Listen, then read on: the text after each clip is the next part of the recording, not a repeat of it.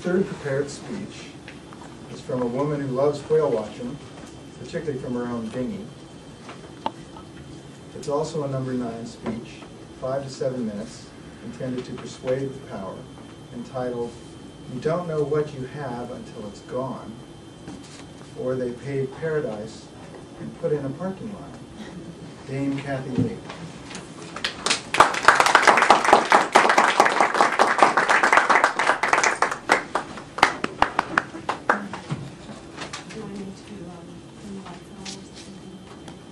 People see?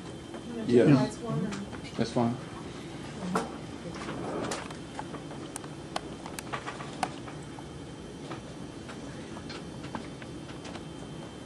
Just before you start. Either way.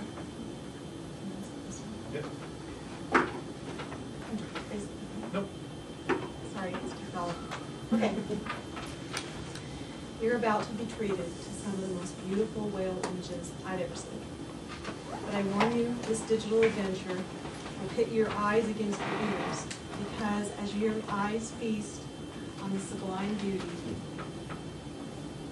these beautiful creatures, your ears are going to be subjected to some brutal truths. The ugly truth is that time is running out for the whales of the world.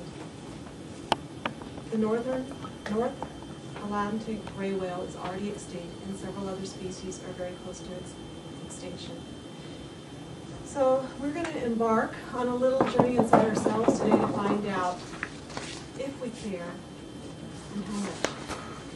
There's an old song that says, "You don't know what you've got till it's gone."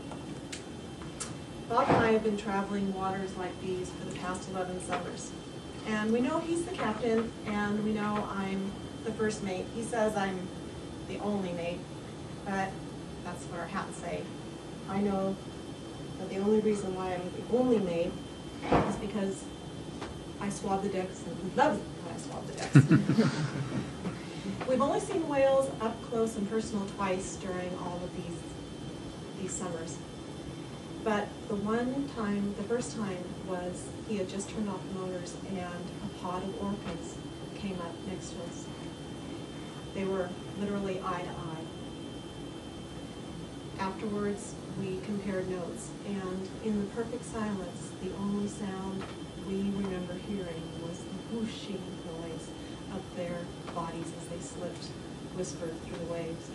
And afterwards, we thought, that's the blackest black and the whitest white we've ever seen.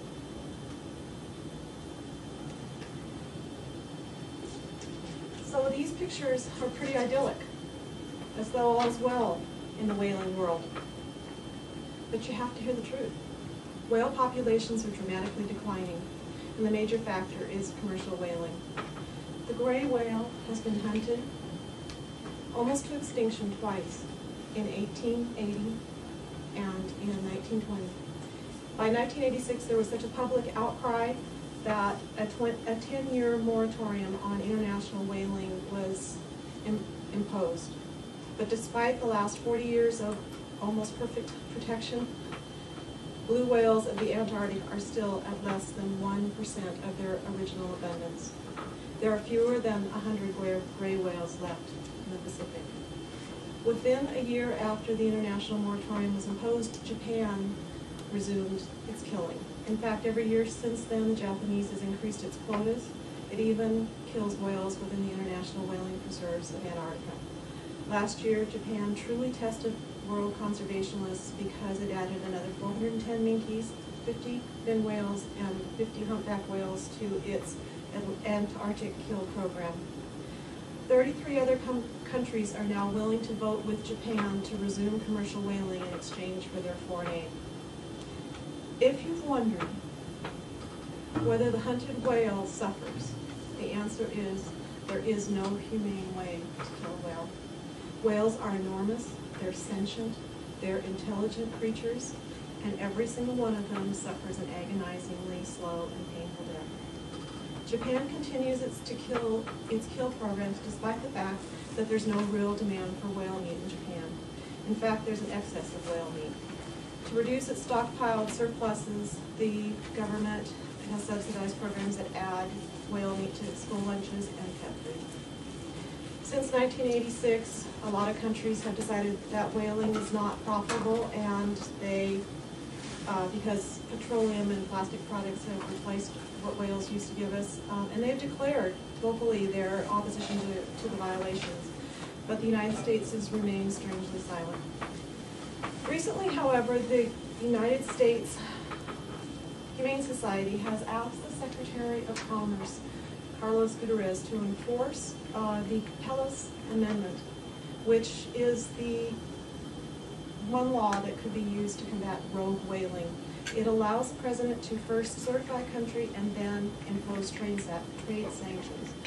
To date, Japan's been certified 3 times, in '88, '95, and 2000, and yet no U.S. president has imposed a trade sanction against them.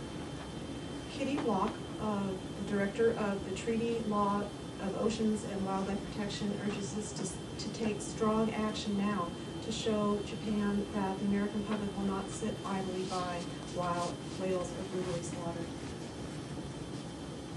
Whaling is not the only threat to whales.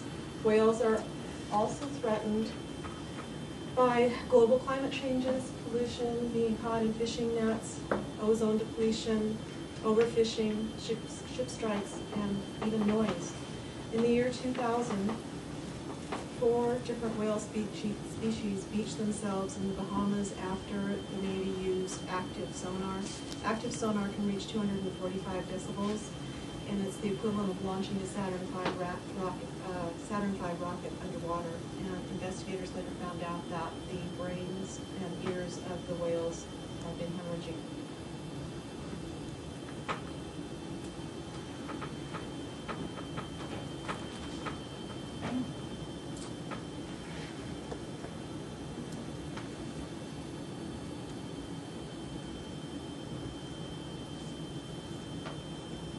We cause the endangerment of whales. Doesn't that make us responsible? If you're asking what you can do, here's some suggestions. You could write to Secretary of Commerce Gutierrez and ask him to certify Japan and impose trade sanctions. Maybe it's the last hope for ending the senseless killing of whales. You can monitor the water quality of local watersheds. You can adopt a beach. You could watch for yourself whether any of the paint, pesticides, litter, pet waste, copper that you use is going down storm drains and into the oceans. You can help stencil storm drains so that the public is aware of where their water is going. You can create and support whale sanctuaries, places of refuge where whale populations can breathe and feed and recover from the years of exploitation. Those sanctuaries actually inspire whale watching, and whale watching is the only truly sustainable economic form of activity involving whales.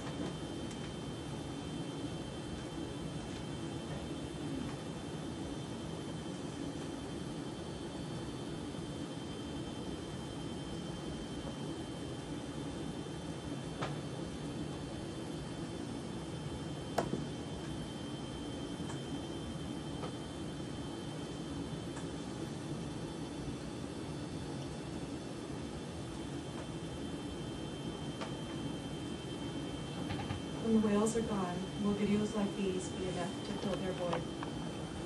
Do you care?